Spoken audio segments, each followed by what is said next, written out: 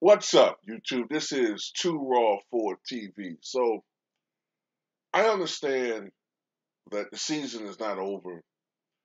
There's still some games remaining, and it's time for this team to rise and do all the stuff that everybody keeps saying is going to happen.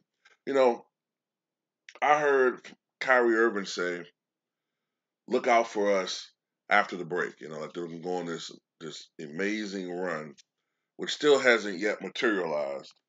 We still haven't seen Ben Simmons come uh, back from whatever the fuck's going on with him and playing with the team. At this point, I'm just gonna go ahead and say it. When they're playing right now on TV, I don't care if they win or lose. At this point, the Kevin Durant Brooklyn experiment is a failure. It's a failure. Let's be honest. This team is not going to win a championship this year. They're just not. They're not going to win a championship, man. I'm sick of these lies from the mainstream media where like this team is going to go on this magical run. Like for instance, Magic Johnson said, "Well, it's not over because back in '91 we went on a run the last 2 months of the season." Notice he said last 2 months of the season. Okay, we have about 5 weeks of basketball left, maybe.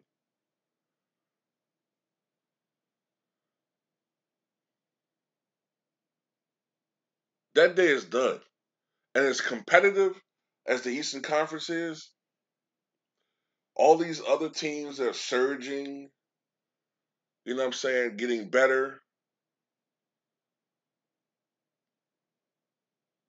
Brooklyn, no. They've been nothing but awful ever since the Christmas break. At least at the beginning of the year, they look like a team that could get to the potentially the NBA Finals. Potentially at one point. At least the Eastern Conference Finals. Now, they may not even qualify for the playoffs. They may not. They're the eighth seed right now. They're the eighth seed. I think Charlotte's the ninth seed. Now, I would think they'll be able to beat them.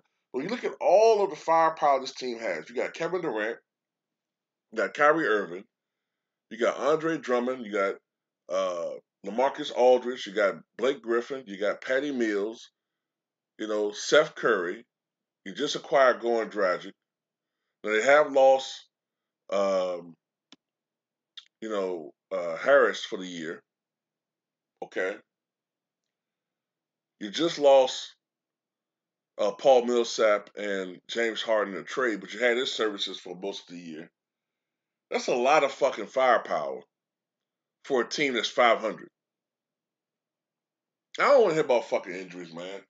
A lot of championship teams have dealt with injuries. A lot of championship teams have had key components hurt for long stretches of time, and they still was able to salvage their season. Like the Bucks. Okay? The Bucks have still been able to salvage their season. This team shows no, not a fucking a flash of being a championship team.